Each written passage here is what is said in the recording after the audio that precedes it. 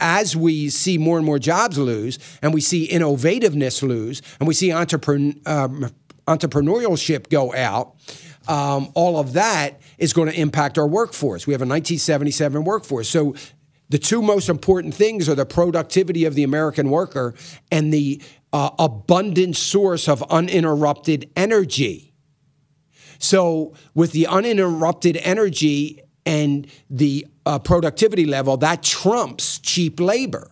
But we still have to have a workforce. We still need people that are ready to go to work. And that's the biggest problem, because it's going to hinder us building back some manufacturing here in the United States.